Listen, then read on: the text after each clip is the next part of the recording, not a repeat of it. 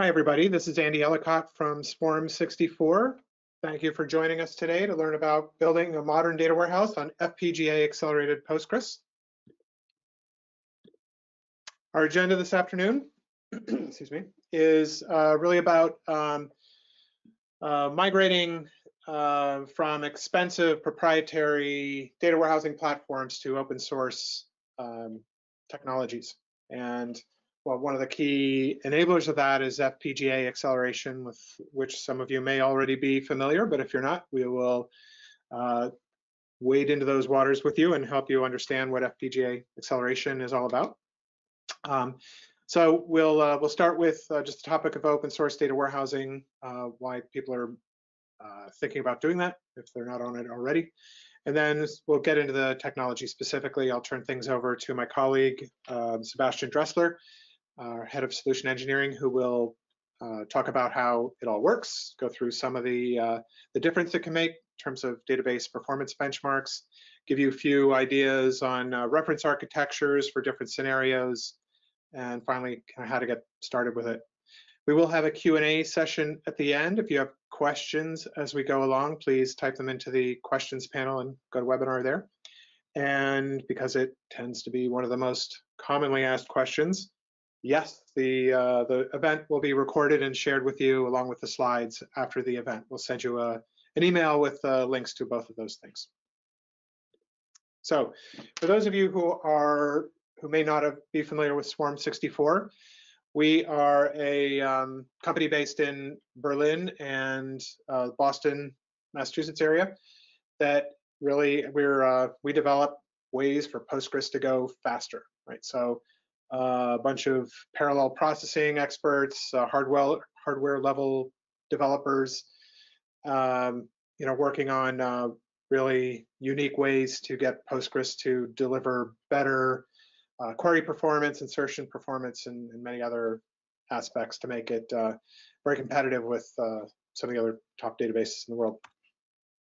Okay, so when we talk about data warehousing and open source for data warehousing, it's really, for a lot of you data warehouse architects, right, database architects out there, it's kind of a heroic opportunity for you, right, really to save millions of dollars in IT costs every year being spent on proprietary data warehousing platforms that are probably getting pretty old by now, things like Netezza, Oracle, and others, and replace those with free open source platform to save a massive amount of money and be open and make hiring experts to administer and architect solutions on those platforms a lot easier. And if that's what you're thinking, you're not alone. You may have, if you're following Gartner research at all, you may have seen in their State of Open Source Data report last October, they had some really interesting forecasts, which include 2 relevant facts today. And one of the reasons why we see a lot of open source data modernization initiatives within enterprises we talk to. They predict that within 2 years, 70% of all new data projects will be running on open source databases, and 50% of the database applications and systems we see today will be migrated to open source as well. So, kind of happy hunting, moving all those systems onto open source databases. And if you're a follower of Postgres, you're probably well aware that it's one of the most popular open source databases there is, right up there with MySQL, top 2 most popularly used. And I think for database architects, one of their prime targets for migration or replacement or just kind of end of lifing are some of the platforms you see here. Right, they tend to be the biggest and most expensive in any IT department. Annual maintenance on any of a Netezza rack or Teradata or Exadata can usually starts around or above $250,000 a year. So being able to eliminate that cost for 10, 25, 50, we see in some very large corporations almost 100 data warehouse appliances like these installed. So being able to eliminate those from the data center, replace them with modern architecture, or just move those workloads to the cloud, and save all that money is a huge economic opportunity and a way to escape kind of proprietary lock-in that users of these platforms experience today. The solution we're going to be talking about combines the three following components. Right? So number one, free open source Postgres, no fork, no commercial version of it, just Postgres. Right? Although we can accelerate commercial forks of Postgres, like Enterprise DB. But along with that is the Swarm64 FPGA extensions for Postgres, okay, which work with free open source Postgres. And what they introduced into Postgres are the following: a higher degree of parallel processing, especially in query execution, columnar indexing, which helps speed up data retrieval and reduce I/O, and then FPGA acceleration, being able to run a lot of the query and insertion logic on hardware accelerator like at the FPGA, Xilinx or Intel, and allow the CPUs to keep working on transactions and whatever else they're busy doing. So really kind of spread the work around the computer and leverage the extra processing power that's introduced with the FPGA processor. Okay, so first, a quick primer on FPGA, right? So in a nutshell, with the Swarm64 software running on the FPGA, it's like adding 100 cores to your database server. Okay, so it's a very easy way, affordable way to add a lot of parallel processing to your server, much easier than scaling out on multiple nodes or moving from kind of a server with n cores to a bigger server with nx cores, some multiple of that. And FPGAs are essentially, it stands for Field Programmable Gate Array. It's an integrated circuit that you drop into your server or that you provision in the cloud. If you're familiar with the Amazon F1 server, that's a FPGA-equipped instance on Amazon. In both cases, running a Xilinx FPGA. But what makes the FPGA unique is that the firmware that instructs it what to do can be changed at runtime, right? So with Swarm64, when you start up Postgres with the Swarm64 extension in it, Swarm64 will put a software image onto the FPGA at startup that executes at near pretty much firmware speed and supplements the CPU. And in the case of Swarm64, we start up about 100 or so individual processes that work in parallel together, reading and filtering and compressing and decompressing and scanning data, so that you're just adding a whole bunch of more parallelism to Postgres. Okay. Some facts related about FPGA acceleration of databases. Some of you who've been in the data warehouse space for a while are probably familiar with the concept through the Netezza data warehouse appliance, which was introduced around 15 years ago. They're the company that really coined the expression data warehouse appliance. And inside their appliance were a bunch of servers that were FPGA equipped, and really it was FPGA accelerated Postgres, right? And that's what's inside Netezza. And today we're talking about, kind of almost like a DIY Netezza, where you're doing that yourself, except on standard Postgres. Over the last 10 years, FPGAs have become around 500 times more powerful than they were when you maybe installed the Netezzas that are running in your data centers. And they've outpaced CPUs in terms of power gains or sort of performance gains as well. So it's a great piece of hardware to drop into your database servers in your data centers or to leverage in the cloud. More recently, so the idea of applying FPGA to database performance isn't unique to Netezza and Swarm64 for Postgres. AWS or Amazon announced late last year that Redshift, actually, they're using FPGA to accelerate Redshift as well. So FPGA acceleration for databases could be the big performance thing for databases this year, with increasing number of databases building support for it. And as I mentioned before, FPGAs are very accessible to people. You don't require FPGA programming skills to leverage them to speed up your database. Companies like Swarm64 have done that for you. And as I mentioned, you can find FPGA instances on Amazon, I think soon on Azure, and on other cloud platforms. Like I think Alibaba and Baidu also support them today. Okay, so what we're really going to talk about, I'm going to turn things over to Sebastian to go into more technical detail, but essentially it's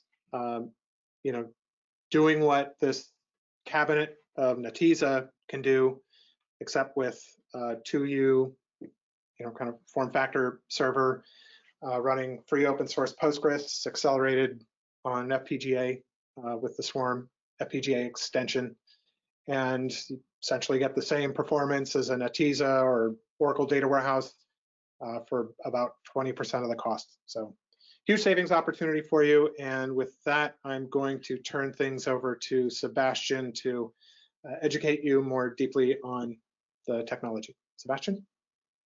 Thanks, Andy.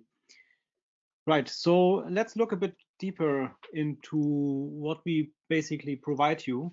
And I would basically start with a general overview of how things are working and how they fit together. So yeah, let's get it started. So basically, as Andy said, we are not forking Postgres by any means. We are extending it.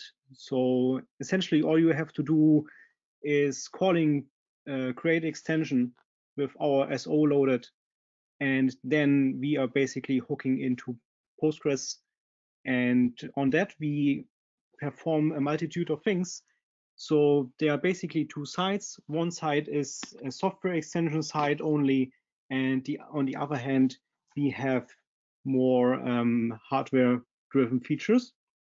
And for the software extension, we basically provide you optimizations to the Postgres query planner, for instance, to keep your plans more parallel throughout the end of execution, which is normally not the case with Postgres occasionally, especially if you're doing group buys and order buys.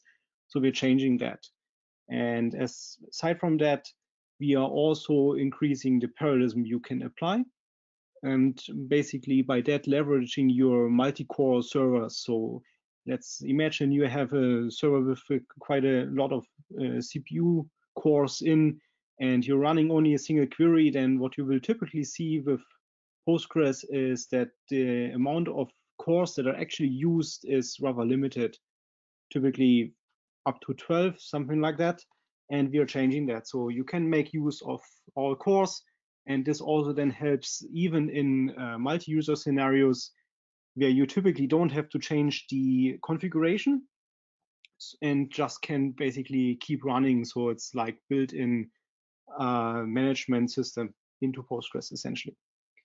Now, on the hardware side, what we provide is specific storage for what we call swarm tables. And that storage is then backed by the FPGA. So the moment you use a swarm table, which is essentially nothing different than we are using the foreign data wrapper interface here. So you do not do create table typically, but you call create foreign table and give it some definitions. And then by that, your table is backed by the FPGA, and you can then accelerate your queries much faster. And all those tables, whenever you query them, they are passed through the FPGA, and then certain statements of the query is pushed down to that, and basically it frees up your CPU. We will look later into an example of how a query is executed on the FPGA and which parts are pushed down exactly. And that's actually on the next slide. Andy? So here in that example, we are taking a single query. It is actually the TPCH query number 6 you're seeing here. And we dissected it a bit. So at the very beginning, you always start with a parallel plan, because that's what Postgres just does with any query. It creates a plan for you, and that plan is then executed eventually.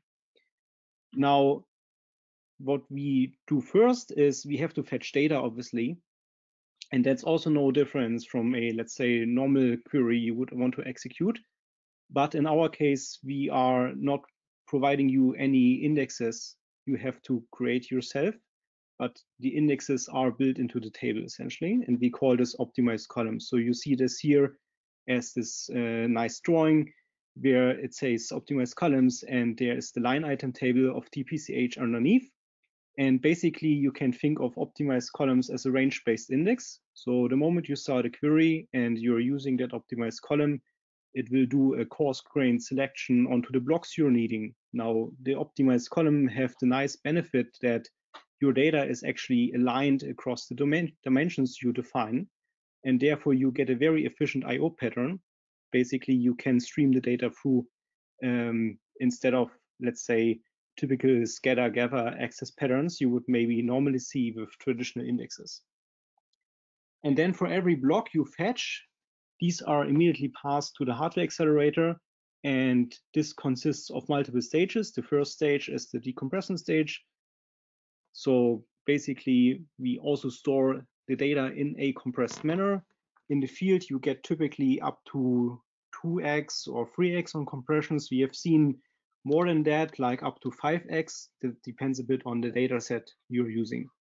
So it first gets compressed, and then we essentially push down the select statement to the hardware accelerator, and that then understands which columns you want, and those columns are pre-selected. And if you, let's say, need more columns from a following filter query, then those are also taken into account, obviously. After the column picker, it's passed on, and then we do the fine-grained filtering. So remember, we are potentially overfetching blocks from the optimized columns, and then we push them down through the FPGA as the data flows, and here they are filtered completely, so that only that is passed back what you really wanted in the end.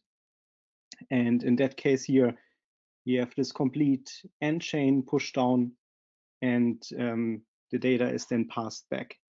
Now, this remainder of the data is then held in RAM and essentially further processed by the CPU for finalization. So in that case of query number 6, the CPU has to do the sum over those two columns, extended price and discount. And then after that step, you have your result, and the result is then materialized and passed back to the user interface, which could be anything that is compatible with Postgres, may it be a JDBC connector or simply your console. Now, how does that look in comparison with Postgres? We will see that on the next slide. We prepared a little video for you. And what you see on that video is essentially a split screen. So you have on the left side Swarm, accelerated Postgres. On the right side is Postgres native. And we just run the queries. And as you see, we are done within 10 seconds. And the result is the same because we speeded that video up a bit. So you see on the right-hand side, the native Postgres was done within 800 seconds, which is quite a nice speed up, I would say. So that is how it looks in reality. So we have a speed up of roughly 90 here, and it's a very effective query execution. Now, let's look a bit more into FPGA technology. Next slide, please. So essentially, what Andy already said is this is a programmable gate array. So you can change the core logic that is on the device. And what it enables you is that you can also change the logic during processing, which then enables you in turn to drive different patterns onto your device. And by that, you can offload many more things from the CPU. So on the next slide, we see two different patterns we could think of. And so imagine you have pattern during the night, which is very write heavy, but your device is typically configured as a very for more read operations. meaning that your write operations will obviously take longer. Now, what you could do with the reprogrammability of the FPGA, you could go ahead and right before your nightly workload kicks off, you just reprogram the device. You don't have to change it for that, but you can just apply a different image. And by that action, which will take you a few seconds, you are essentially switching down, you're switching to a more write-heavy profile. And by that, you are shrinking in time and increasing the throughput of your writes. Now, if you're at the end of the night and all your updates and your inserts are done, you just switch back. Again, it takes you a few seconds, and then you can use your daily read-heavy workload. And this enables a multitude of possibilities, obviously, because you can also have multiple different FPGA images, for instance, such that are optimized to text search, geospatial operations, or even JSON processing, or also time series. And basically, by that, we enable you to specialize the accelerator, and you can keep your database management system, which you are used to. Next slide, please. Thank you. Now, we prepared some benchmarks here, and I will just walk you through those slides. We will start with the traditional data warehouse benchmark, which is a TPCH in our case. And we've chosen TPCH because there is quite a lot of material available for comparison. So as you probably know, there's also TPCDS, but for TPCDS, there are not that many results. And so typically people are going with TPCH. And what we did here is we compared ourselves to Greenplum in the specification of TPCH, which means that you run 7 streams in parallel for making a throughput test. And that is shown on the left-hand side here in that graph.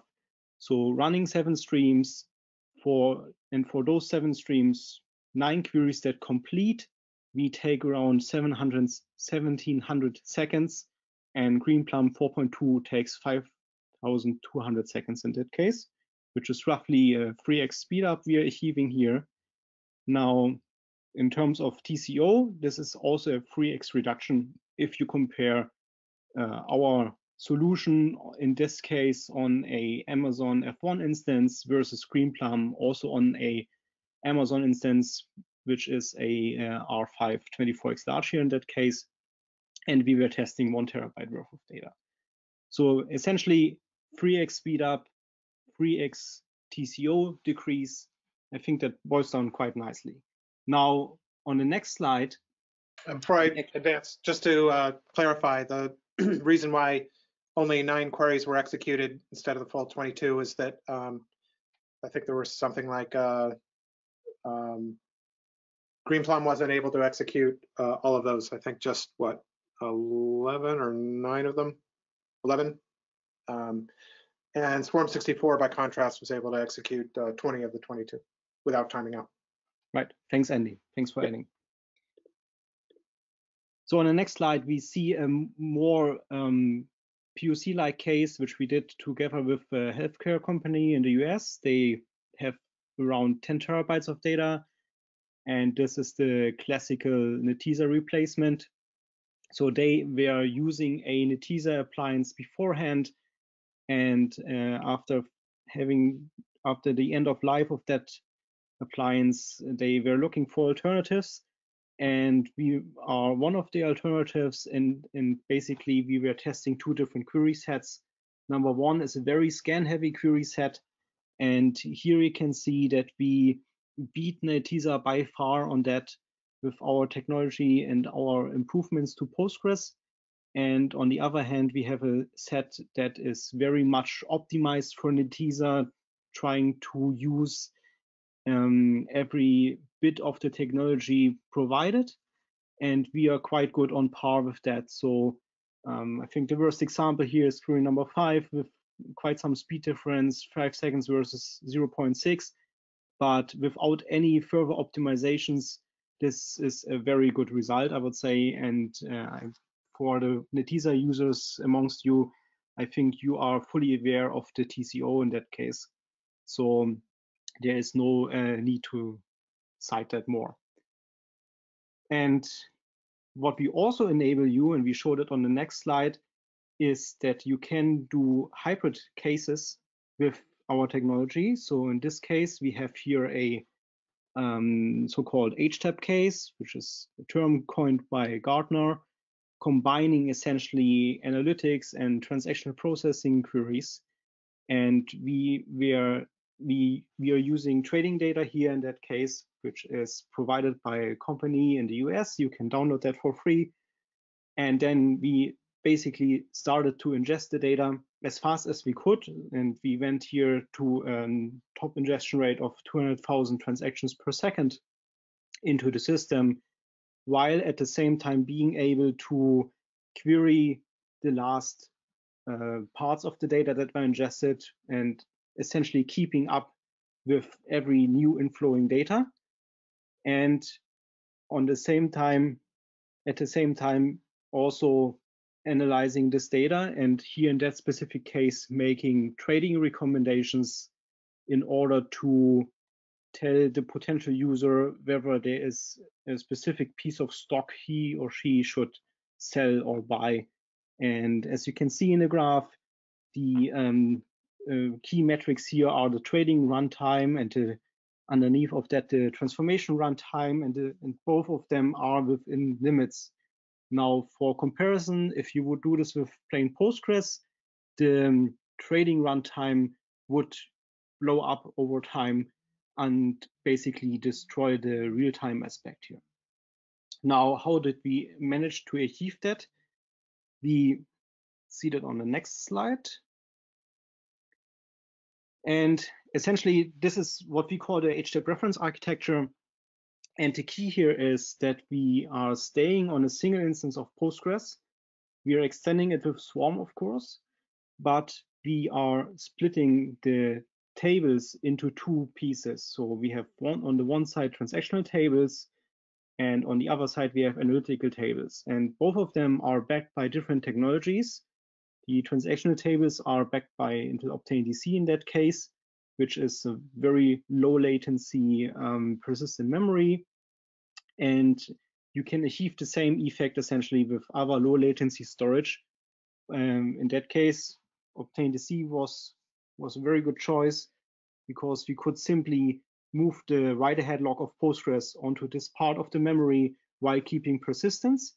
But we can also then keep the normal storage you have, like SSDs or even network attached storage. You can keep that completely for analytical tables and also for the majority of your data, which is not affected by latencies of the write-ahead log. Now, in order to recombine the two tables again, we deployed a continuous transformation. So with every new item of data, with every new row that comes in, we basically batch these up and transform them into analytical tables. You can, of course, already do some pre-selection here of the most interesting metrics, but you could also transform the complete data and then run your analytics on top.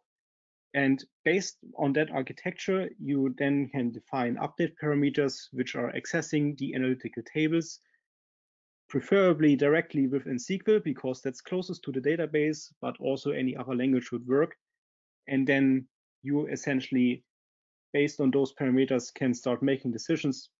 And this is obviously a repeated process, so it never stops. You can access your analytics the last few seconds you just got in terms of fresh data, or you can also go further and access more historical data, but you essentially combine both worlds together here.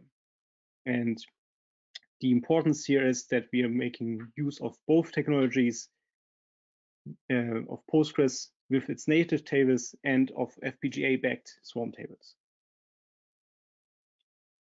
Next slide. Thank you. So in terms of deployment options, we basically are more talking about a complete ecosystem as of now. So as you know, Postgres is more than just a database. It's some people even call it the database framework, and we're just making use of that. And on the next slide, you will see some possibilities you have today. So as Andy said, we are also accelerating EDB Postgres, which is the enterprise version of Postgres with support on top and certain functionalities to make your life in terms of moving from Oracle to Postgres easier. And then we have the types of accelerators we support, and these are at the moment the Xilinx Alveo suite cards, which is a wide range of accelerator cards depending on your needs. We also support now Samsung Smart SSDs. This is the latest, greatest technology we are having in the portfolio. And we also have the Intel FPGA accelerator cards. And in terms of providers, there's of course the option to go with Amazon. We have options with OVH or the Nimbix Cloud. We are on Azure, and you can of course also always go on-premise, and there are also options to create appliance-like solutions, which we will see on the next slide, where we have, for instance, we can make use of the AMD EPYC technology, which are, as you know, core CPUs with a high amount of cores, effectively pushing down complete racks into a very small form factor, giving you quite enormous processing power. And also the storage you might want to use in terms of hundreds of terabytes or even further. And these systems are supporting the Xilinx U50 cards, which are small form factor cards, and you can create high density configurations with that. Next slide, please. And as said, we also are supporting the smart SSD drives from Samsung at the moment, which are really fresh. And here we are seeing really good numbers. So you can create your storage array with those drives. And the benefit here clearly is that the logic is configurable because it's an FPGA again, but the logic also sits next to your storage. So whatever you transfer from the storage into your, let's say, memory, for instance, doesn't need to go via any PCI Express bus first before it passes the FPGA and the logic, therefore, but it can pass directly through the logic, and that gives you a high speed ups. So most notably, we've experienced up to 40 times faster on scans, and also on the right side, it's up to 35 times faster.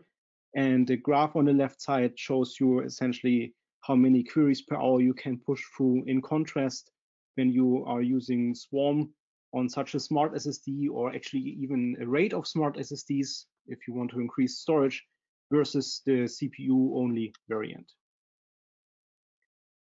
Now, besides that, we are also having certain scale-out options we can go.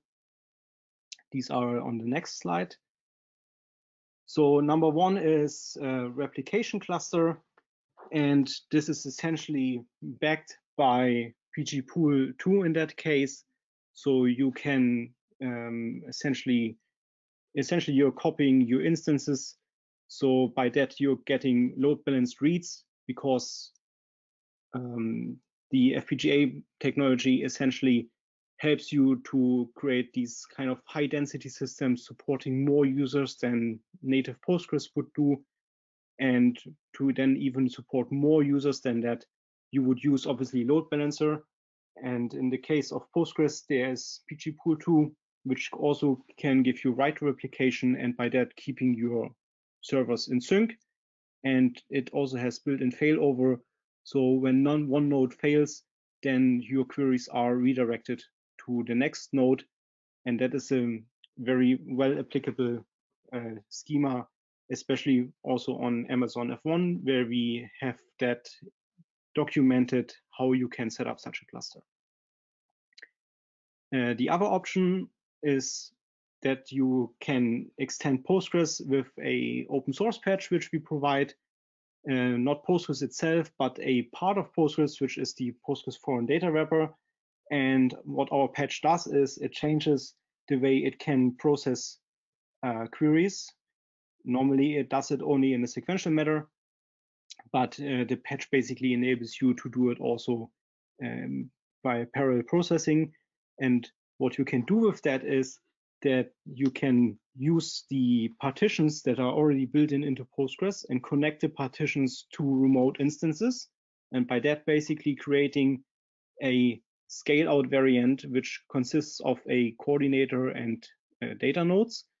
And the interesting fact here is that the coordinator is essentially stateless, meaning it does not host the data, but the data nodes do have the data on.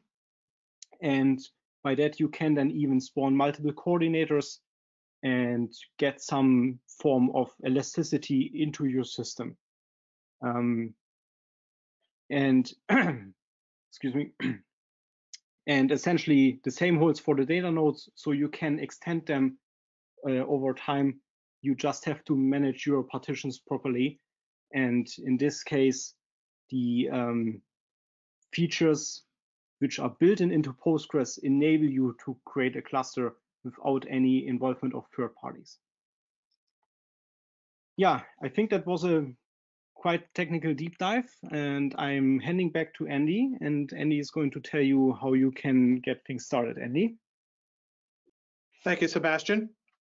So if you're currently beginning to migrate or build data warehouses on open source platforms like Postgres, we encourage you to give FPGA acceleration a thought, and are happy to help you try that out. Again, the economic opportunities are quite large for everybody.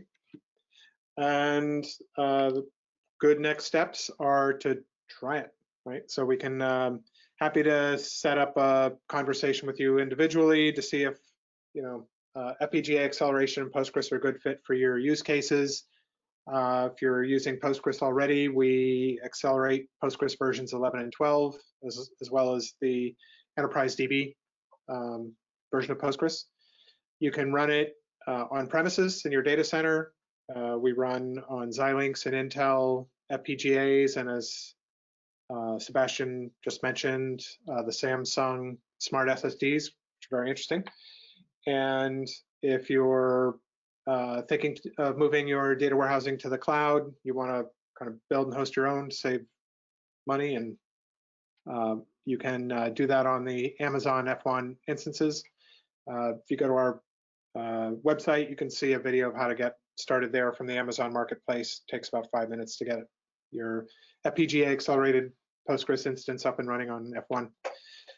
We also offer, for those of you who are in advanced technology labs and have different database project teams coming to you throughout the month, week, day, asking for recommendations on data platforms. If you're in that lab environment and you'd like a copy of Swarm to kind of do prototyping and benchmarking on your own for all those projects without having to organize a proof of concept sort of scenario every time. We offer the Swarm64 DA lab license, which costs around $550 a month. And that was offered to all of you at half price for attending this webinar. But it's one you can use in non-production environments on any FPGA or hardware you want in the cloud or on premises, just so you have it on hand to do quick and easy prototyping of FPGA accelerated Postgres for your various projects. Okay. Let's see. Let's take some time now for a quick time for Q&A. I've got a few minutes left here. Firstly, you can reach Sebastian and I directly at Swarm64. Also, our good friend Daniel Eaton over at Xilinx, who wasn't able to attend today, can be reached with questions about FPGA products, specifically the FPGA hardware. But let's start with some questions from people. Let me look here, go through them, just pick out some good ones. one for you, Sebastian. Just any comments on data loading speed? You know, does the FPGA help accelerate that? Just kind of what? Yeah, happy to take that. So essentially, because the compression and decompression is built into the FPGA, you're offloading that from the CPU, and you can just freely stream your data in throughout the FPGA. And by that, we increase the amount of or the ingestion rate you can achieve. So in practice, for this cited TPCH 1 terabyte benchmark, to load a complete data set, you will take, with like all bells and whistles, especially like creating, analyzing the tables and loading the data, obviously, it will take you roughly 15-20 minutes. Whereas on native Postgres, this can take up to 24 hours, depending on the machine. So that is clearly where the power of the FPGA comes in. Thank you. Another one for you. A question about Netezza zone emaps, which are internal data structures that enable FPGAs to filter out data. Does Swarm64 use a similar method? Yeah, that is essentially what we talked earlier about the optimized columns. You can define up to 3 at the moment, and they are then creating some sort of dependent data structure which helps you to access your data more efficiently. So a very good example is probably geospatial data, where you have latitude and longitude. So you would define your optimized columns across these 2 dimensions. And then whenever you access them, the optimized columns help you on the early data reduction. And then everything else is done within the FPGA in terms of filtering. So it's quite similar to Netezza in that case, but the optimized columns are outside the FPGA, and part of the filtering is inside. So as said earlier, the moment you create a table that is backed by the FPGA, you are essentially using it as a streaming device and getting the full benefits of it. Thank you. Let's see, we have like less than 1 minute left. There was a question on pricing.